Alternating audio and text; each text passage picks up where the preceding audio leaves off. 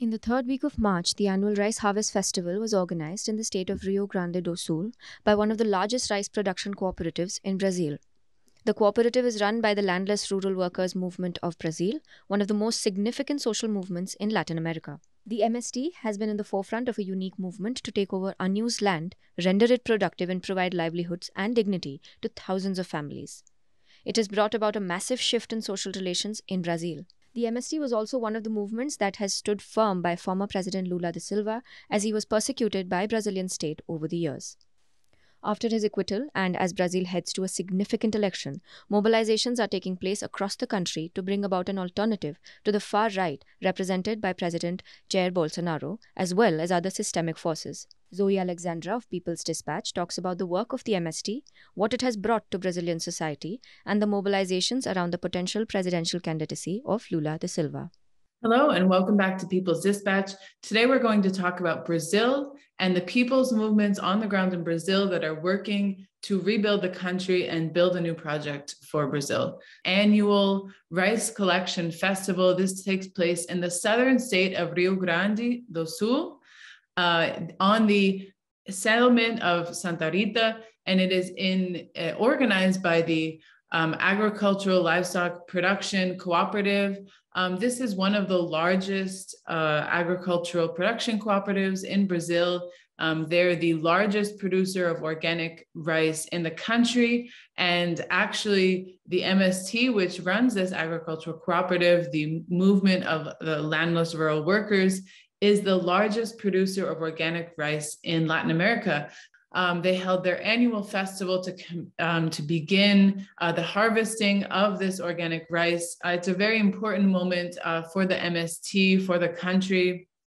It's always a moment of great celebration of not only the start of the harvest season, which for centuries is a moment to be celebrated in many communities across the world, but it is also a moment of recognition of what the movement has been able to achieve. So the Landless Rural Workers movement has been organizing for over 30 years, organizing people without land to take unproductive land that is not being used, where the owners or the people or the property holders of this land have in somewhat violated a certain clause of the Constitution, which says that all land must be productive, that it cannot endanger the environment, that slave labor cannot take place, and that, of course, all the owners must pay their taxes. And so the Landless Rural Worker movement has been working for the past couple of decades to retake this land and make it productive again,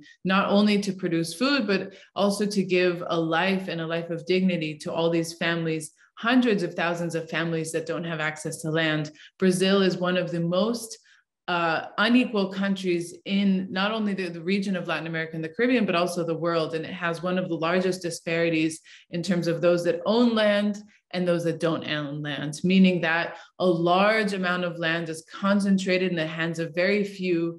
And even though agricultural production, family farming is a very big aspect of a Brazilian economy and of sustaining the Brazilian people, many people are excluded from this. And so the Landless Rural Workers movement has been fighting for decades for the people's land reform. And they're fighting not only to be able to have this land and to live on it and work this land, but also to make healthy food. And that is why they celebrate this rice harvest festival. It's organic rice they're harvesting, because this movement is fighting so that all people in Brazil, both in the countryside and in the cities, can have access to healthy food, can have access to, conditions to survive, because Brazil, like many other countries in Latin America and across the world, relies a lot on agrotoxins, on pesticides in order to grow their food. And actually, under the government of far-right President Jair Bolsonaro, over 500 pesticides that were previously illegal were made able to use. He made them legal. And this means that the Brazilian people are dealing with even higher levels of chemicals in their food, of poisonous chemicals that are very, very bad for their health.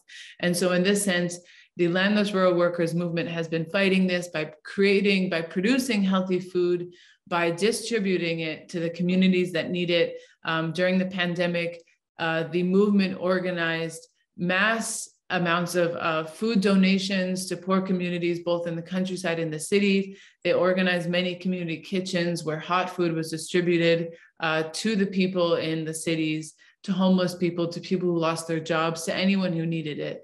And so in this moment, they're celebrating for the first time in 3 years this rice harvesting festival. It's a moment of great victory, and it's a moment of necessary to recognize the achievements of this movement that has really held up Brazilian society. And so concurrently, at the same time that this rice harvest festival, which is so symbolic and so important, was taking place, the next day, there was another large celebration that took place in Paraná, just to the north of Rio Grande do Sul. And it was at another very, very large agricultural production settlement of the MST, which is called Ele Vive, and that is in Londrina. Londrina in Paraná is the largest area of that has been taken back by the people for agrarian reform in Brazil. There's over 501 families settled in this region, and all of them are engaging in family agricultural, in agroecological production, and producing products such as milk, cheese, other dairy products, harvesting food, making alcohol, even harvesting beans, rice, so many different things that are so necessary to support the people. And so this weekend, after the Organic Rice Festival, Lula da Silva visited this agricultural settlement along with other leaders from the MST, João Pedro Stegile, João Paulo Rodrigues, visited this MST settlement and celebrated not only the work of the MST, but also the work that was done by the MST and many other social movements and organizations in Brazil to fight for the freedom of Lula da Silva. So in 2018, Lula was imprisoned on false charges over corruption, and the MST and many other movements held a vigil every single day outside of the prison, demanding his release, demanding that he be freed and that the charges be dropped. Following the Organic Rice Festival, Lula celebrated all of those people that organized this vigil. And he also, along with MST, launched the base committees of the movements. And so this year is an election year. It's very important to remember this. Lula is not officially a candidate yet because the candidate registration has not happened, but he is most likely going to be the presidential candidate for the Workers' Party of Brazil. And so many social movements, people's movements across the country are going to be working so that Lula can be a candidate, making sure that his political rights are respected. In 2018, they were not respected. He was not able to be a candidate. So there's going to be a large push to make sure that this candidacy happens. But people are going to be organizing and mobilizing on the community level to make sure that the dreams, the aspirations, and the desires of all people in Brazil are reflected into a proposal for the country. And this is not only about who gets elected president, but it's about transforming the country. The last couple of years under the Jair Bolsonaro government, there has been a severe setback in the quality of life for Brazilians. The poverty levels have drastically risen.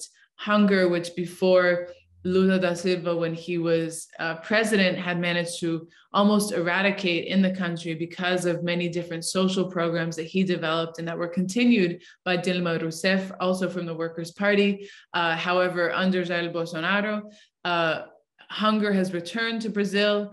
There's very high levels of unemployment. The Brazilian currency has significantly devalued, which of course has many-fold impacts on the Brazilian economy. So right now, people are really focused on organizing once again. Now that the pandemic has slightly abated, the vaccination rates are high, people are beginning to organize on a community level around the project of country that Lula is presenting, but also organizing their communities and strengthening the grassroots organizing and making sure that what happened in 2018 when Jair Bolsonaro through WhatsApp, through social media was able to disseminate so many fake messages about the other candidates, about what would happen to Brazil if the Workers' Party candidate Fernando Haddad was elected. That all of these be combated with more organization at the base, more organization like how the MST organizes, working with people directly in their communities, providing them what they need. And so this is a very important moment for Brazil. We see this in the strengthening of the work of the MST. We see people's movements coming together and dreaming of a new country, because this is so desperately needed in Brazil right now. I think the MST is presented and has worked for creating a new model of society, of where people can get healthy food, of where they can have dignified homes, where they can have dignified lives. And so this is what people are working towards. It is going to be a crucial year. There's no clear candidate from the far right, even from the moderate right currently. There's no standout candidates. It's going to be an interesting year. Lula is the favorite in these elections. He's polling the highest currently. So it'll be interesting to see how this pans out. But I think this past weekend in Londrina, in Rio Grande do Sul, with these celebrations of the movement and of the work of the people's movements, it's giving a breath of fresh air back into political life, engaging people at the base, in the community level, and reviving all of this very important work that is done by the Brazilian people to save the country.